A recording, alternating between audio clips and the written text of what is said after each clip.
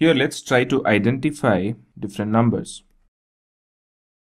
Let's start with an example. 1. Now, 1 is a natural number,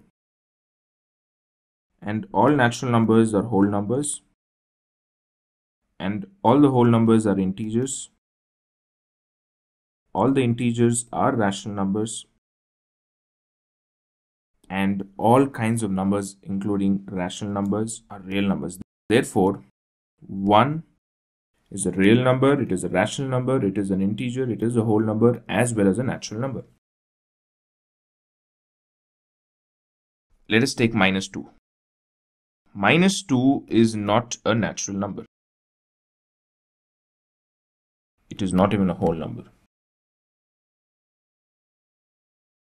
But it is an integer. And all integers are rational numbers. And all rational numbers are real numbers. Therefore, -2 is real number, rational number, integer, but it's not a whole number and it is not a natural number.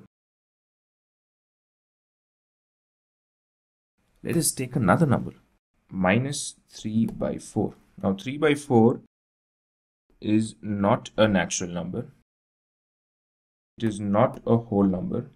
It is not an integer too. But it is a rational number. And it is a real number. So therefore, -3/4 is a real number. It is a rational number. But it is not integer. It is not a whole number. It is not even a natural number. Now let us take another number. Let us take √2. Now √2 is definitely not a natural number.